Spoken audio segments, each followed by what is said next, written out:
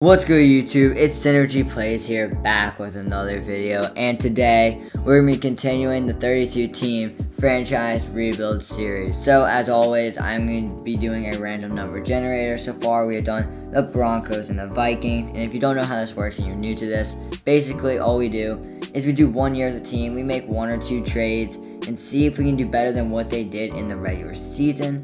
But if you haven't yet, make sure you subscribe and hit the like button. I run these franchise videos constantly, and I'm still working on the ultimate team. I don't have that much interest for it, but let's hop right into the video. So right here I have a number generator. As I said last time, I got the Vikings. So this one we get 20, so it's gonna take me a while to count, so I'll speed this up. Alright, so we got the Washington football team here. As I said, they already changed their name to the Commanders. So we got the Washington Commanders. Let me know what y'all think about that team name. I think it's okay. They could have done a lot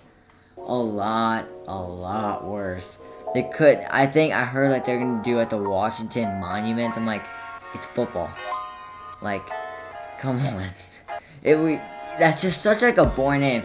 Here comes the Washington Monuments down the field. Like, I mean, yeah, I know you're like probably the most important city in all of America, but come on, chill out. Alright, so here's the team, and honestly, I think a trade would be getting a new quarterback, seeing if somebody would be better than Taylor Heineke. But if we don't do that, I am going to be starting Ryan Fitzpatrick.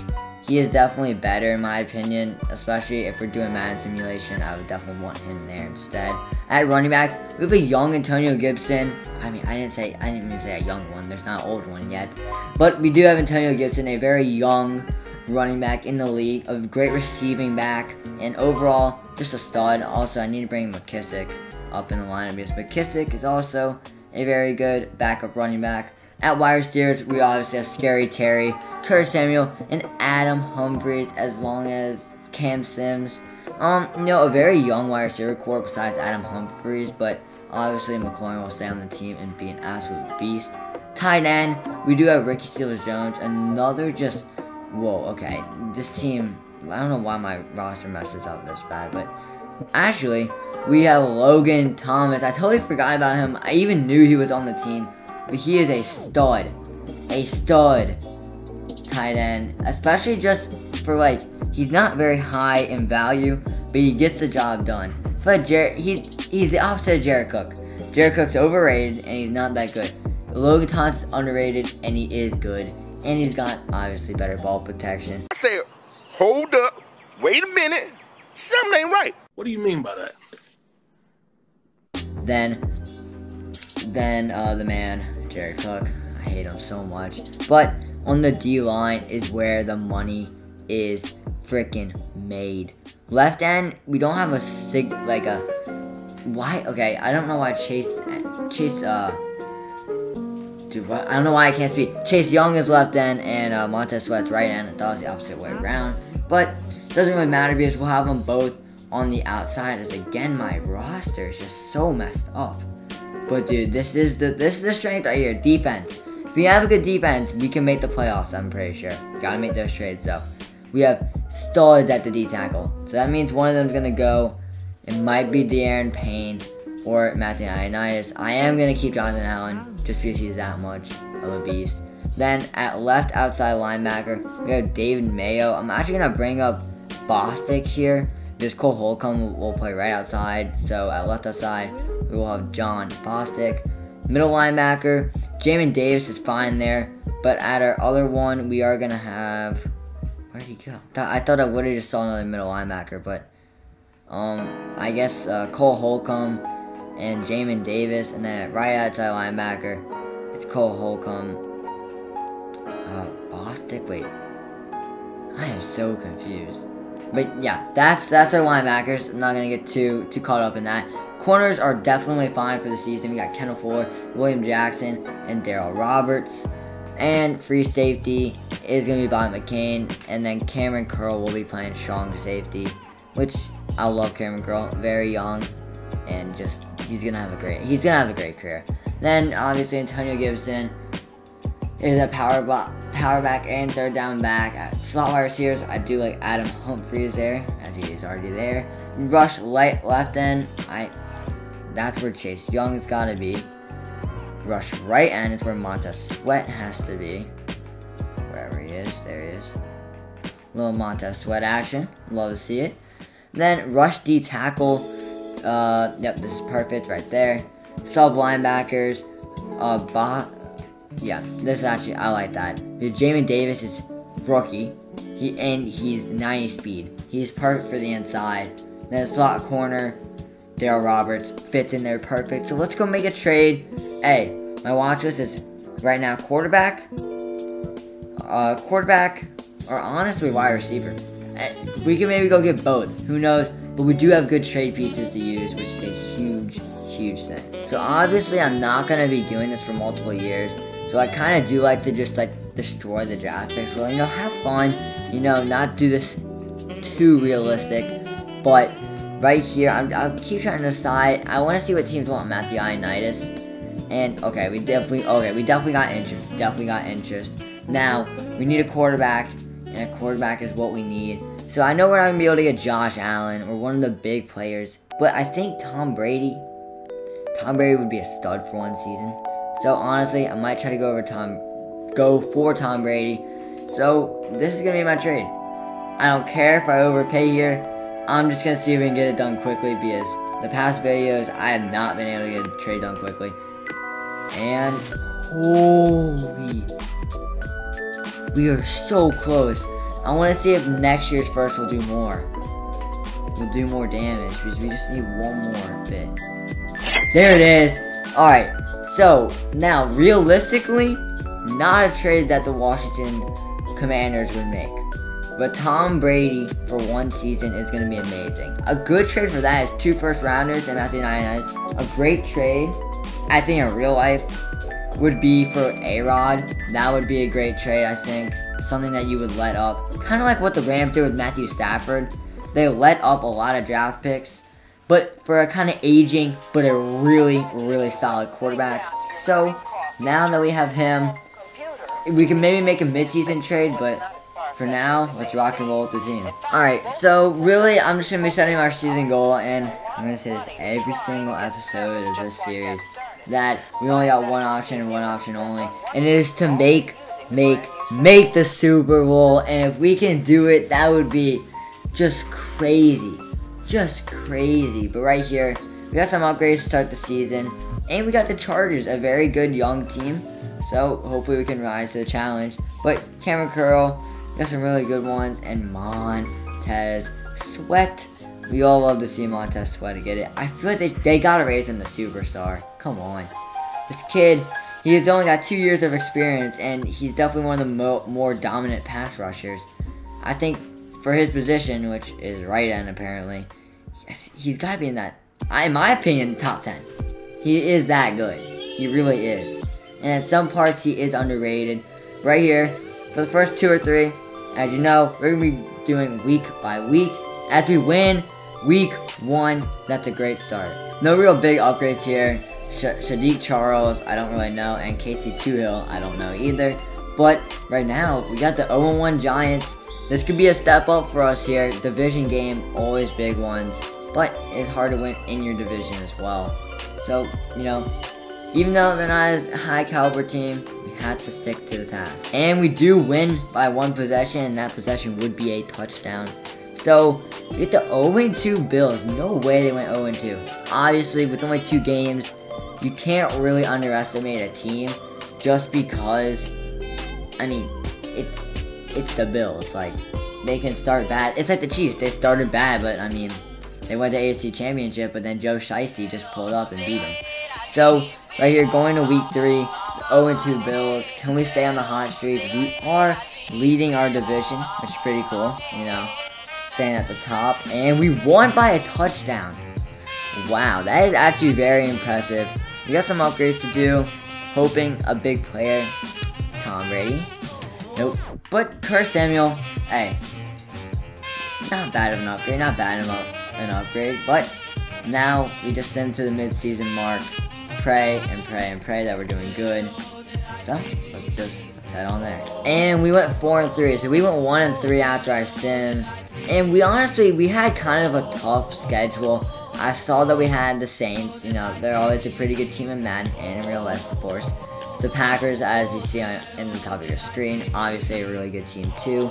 And we also had the Falcons. They can be really good in simulation sometimes, and they can surprise a lot of teams. But 4-3 at the midseason mark is not the worst, as we are still leading our division. Honestly, let's go check the season stats, see how Tom Brady's doing. I'm guessing amazing. I mean, how could Tom Brady be doing bad? He really just doesn't have bad seasons. See, the Saints, I saw, were just 4-2.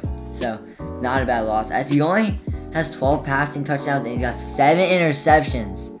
He's got a lot of yards though, 63% completion percentage. Antonio Gibson, you know, he's playing good. 6 touchdowns, he's averaging 4.3 per carry, that's really good. Almost about to peak 500. Then right here, receiving McLaurin, just absolute beast. Then, hey, we got other people doing stuff, but our rookie, De'Ami Brown, not gonna play him at all. Whatever. But yeah, Tom Brady definitely needs to step it up. He's got the 27th passer rating in the league, which is pretty abysmal. As the Rams are 7-0. So wait, let's see. What are the teams that we played? So Saints are 4-2. I already said. Atlanta's 3-3, so they're not even that bad. And I guess the Packers had their bye, so I can't really see what they were. But right here, just head on to the next week. Again, we're going to do a little more week by week. We got the 2-5 Denver Broncos. Again, never underestimate a team in the NFL as we win. And a win is a win, even though it's only by 1 point. But we take it, we take it, we take it. And honestly, the sim is going... I really don't want to jinx it. I feel like I always do every single episode. But I'm going to say it. I feel like we're doing way better than I expected. Let me look up the Washington football teams, or Washington Commanders. Yep, they already have it on Google, Washington Commanders. Record 2021. Oh my god, I keep pressing 1. Right, there we go. They were 7-10, so we are definitely on track to beating that. Now, that could definitely not happen, but here's a bye week. We just obviously skip over those. Right here, returning Dax Milline. I don't know, but hey, team that we're still Tom Brady from. They're 3-5. Oh, dude, that loss stings right there. Dude, just by 4. You know you have a team when it's by 4. You just couldn't execute. But now we got the 6-4 Panthers. Honestly, I'm just gonna sim to the end of the season because I feel like I might be doing something. But I want to say, is Terry McLaurin a superstar or is he an X Factor? He's an X Factor. Jeez, this just shows why he's one of the best wide receivers. And dude, he's so young. That's the thing, is that he's 24. And as Madden shows it, and as real life shows it, he's one of the best wide receivers in the league, no doubt about it. As I'm going to give him route tech so he gets more open, and probably red zone threat. But let's just send to the end of the season, and just pray that we make it to the playoffs, or just get above 7-10, add some points to the list. We only have 2. We gained none last video, but right here, playoff time, baby. Come on, clutch up. Oh my god, we clutched up. Oh my god, did we clutch up. 11-6. Jeez, honestly, clap it up for the team. Jeez, I'm gonna say jeez on this episode a lot, but and the upgrades are crazy. Alright, so I think the 2 things that we are gonna do right now is go to the adjust lineup and just look how our roster was. As you see, doing my 3 versus the Giants. Honestly, I don't really think it mattered at all. Maybe for like where we were, like between 1 and 4, where were we in the rankings for the playoffs? But I know we're not 1st seed. I'm guessing we're 3rd seed. That's what I'm guessing. But what a year! Hey, I'm telling you, that's how you build a team. So De'Ami Brown was actually hidden. He should have played above Adam Humphries. But hey, so Brady finishes with definitely one of his worst years of his career. 30 touchdowns, 16 interceptions, 66 completion percentage. And the yards weren't even that bad, but I guess a little below average. Rushing, Antonio had a great year. He peaked over 1,000, which is amazing, and got 13 touchdowns and averaging 4.6. McKissick gave his fair share too, which we love to see. And Brady, look at that, bro. Brady had 23 rushing attempts, 111 yards, and he averages 5. And he got a touchdown. He got a rushing touchdown. No way. That's crazy. That is honestly so crazy. Then wide receiving, this is awesome. McLaurin averaged 15. He had 6 touchdowns and he had 1,270 yards. Curtis Samuel peaks 1,000, averages 12, which is pretty good. And then 7 touchdowns. Adam Humphrey. Honestly, this is fine for his yards. You can't have, it's really rare to have 3 people over 1,000 on your team. Adam Humphreys got pretty close, averaging pretty much 14 and has 6 touchdowns. Logan Thomas stepped up, and Antonio Gibson gives his fair share for the receiving. And hey, you got McKissick and whoever Jarrett Patterson is. Got some. He is a rookie. Then we'll go to the defensive side and cheese them. So Cole Holcomb. Actually, wait. Can we do this by No, you can't. Okay. Kind of want to just do it by like tackles or interceptions, but tackles for loss, Jamin Davis and Holcomb definitely got the job done. 95 solo tackles for Holcomb. That's pretty good. Jamin Davis had 2 picks on the year. Corn Elder, stepped up. He got 2. And then William Jackson with 4 interceptions, and then another dose from Byron McCain and Kendall Fuller. How many sacks did Chase Young get? 7.5. Good year. Good year. Jonathan Allen, kind of on the low side, but Chase Young was also kind of on the low side, too. Montez Sweat on the low side. But, look, pretty even numbers out, so, hey, I'm okay with it. 3 interceptions for Benjamin St. Just, I think it's just or Juiced, but that's crazy. And he's a rookie. This team is full of rookies. And, yeah, that's, oh, Tim Settle, okay. I was saying, what? Like, I thought you said 2 interceptions. But right here, we're 16th in offense of yards for the league, and then 10th in defense, which is definitely enough to get you to the playoffs 100%.